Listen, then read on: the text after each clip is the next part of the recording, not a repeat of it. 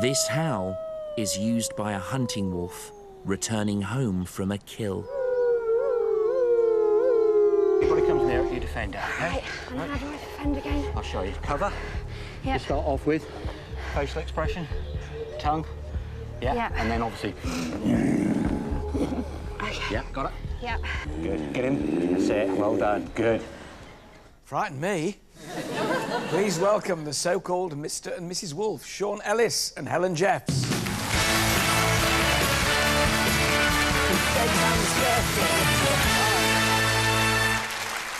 Shaun, I sat down musing on this and thinking to myself, what questions do I want to ask? And the very first question was but a single word.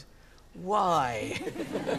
I think that the simple answer to that is that we didn't know enough about wolves. Our view is that these creatures are only going to give up their secrets to anything that's family, so we had to become a family member in order to get those secrets, and now we can use them to help their cousins in the wild. Weren't you frightened when you started? Terrified. Yeah. Absolutely Terrified, yeah. It's the unknown. And to go into a wolf pack, for anybody's imagination, is terrifying. But to go in as a low-ranking pack member, not as a dominant force, is it's pretty scary.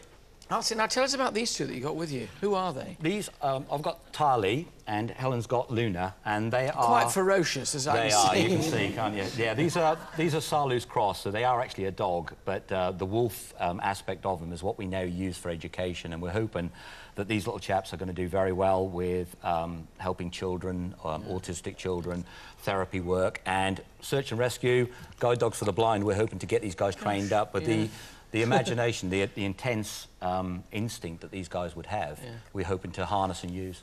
Where did your passion for wolves begin? I mean, you could have chosen any animal. Why the wolf? Yeah, it was... Is it because of that mystery? I think so, yeah, and that close connection to family, that family bond that we have now seemingly lost in our world is very much evident in theirs, and the way that they teach, the way that they look after every single member is, I find, absolutely fascinating. I was curious to discover that the packs are not necessarily particularly large. They're not in, you know, 30 or 40 at a time. You were saying there's about sort of 6 or 8 constitutes a pack. Yeah, normally the size of the pack is relative to type of prey in the area, and also how many numbers they need to be able to defend successfully against a rival pack. And that's what we hope to tap into now to help them, to contain them in the wild. Now, Helen, what persuaded you, what possessed you to get involved with this man, with Shaun and his wolves? What was your initial reaction?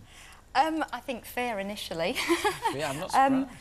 But it was just to be able to help these creatures, to dispel a lot of the myths and legends that go with the fearful part of the wolf, and to actually help other captive wolves and their cousins in the wild, and to valuably find out more information about them. How much time are you spending with them, Shaun? I mean, do you spend all your days with them? It's day or night. We try, if we possibly can, at least sort of 5-6 hours a day with them. You have to have that timescale to maintain the bond. Obviously, on days like today, we can't do that, but we have staff members back that howl that you heard earlier on, they can actually play mine and Helen's sound to the wolves, and it makes them feel that we're in the area, but just not visible. What's the ultimate aim? I mean, what are you trying to do with this pack? The pack itself, we want to try and eventually learn enough from them so we can actually use their own forms of communication to contain them without the use of fence or electric wires or even shooting in some aspects. That doesn't do anything for the wolves or the wolf population. So if we can use creatures like this to mimic the wolf pack on a farm or a ranch, it's enough of a natural deterrent to keep the wild wolves away. Yeah. Now, I heard a story, Helen, that he went out one night because they were howling, and you had to go out in your nightie. I mean, tell me about this story. I was tipped the wink about this. Yeah, our female wolf was coming into season, and obviously the males at that time of the year get particularly quite sort of... agitated, yes. Bouncy. Interesting. Interested. So Shaun, obviously being the omega within the pack, the diffuser, had to go down and provide that role within the pack. So he had to go in with the rest of the pack and calm everything down.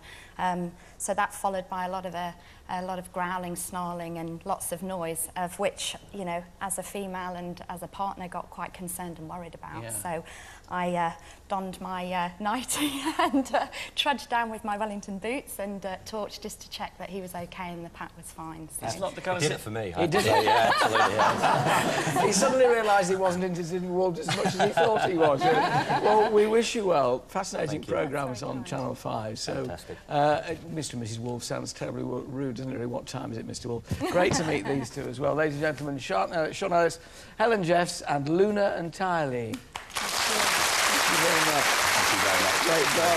Lovely to see you. Thank you. Now, my next guest is a talented actress who's starred in some of Britain's biggest TV shows.